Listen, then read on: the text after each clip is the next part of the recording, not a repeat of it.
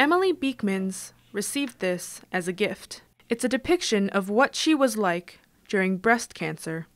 Diagnosed 3 years ago at the age of 36, Emily was afraid her career was over. But one thing frightened her more.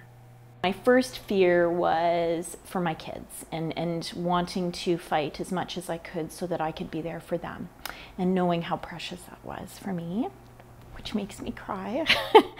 For a time, Jared and Tia never left their mom's side and even slept in the same bed. They're too old for that now, but still spend as much time together as possible. Because his mother is a single parent, Jared understood her fear. If she were to pass away to cancer, me and Tia would be by ourselves. I think she was scared that she'd be leaving us to fend for ourselves. After a left mastectomy, 2 reconstructive surgeries, and 2 more to go, the cancer is gone. There's relief, at least for now. It's kind of scary knowing that it might come back, and it might come back worse, and you can't do anything about it, and she might just die. To prevent that, for as long as possible, Emily is doing everything she can to stay strong, such as being physically active. But there's a catch. After surgery, breast cancer patients often experience muscle restrictions in terms of length and strength.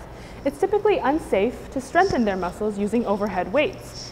Here at BodyWorks, Emily found a suitable activity to make her reconstructive implants more comfortable and improve her mobility. Good, really twist with that cross. Sparring. It helped her rebuild muscle, regain balance, and relieve stress. Emily's personal trainer, Tanya Admins, often works with breast cancer patients. She says Emily sets an amazing example for them to learn from. She's so incredibly open. She knows she's going through these stages. She tells you, this is what I'm going through, this is the surgery I'm having. She's an incredible person that way. You would jab across, step, round. That was a good one. Emily takes that open attitude to her workplace as a therapist, but she used to hide her cancer. It made her feel safe.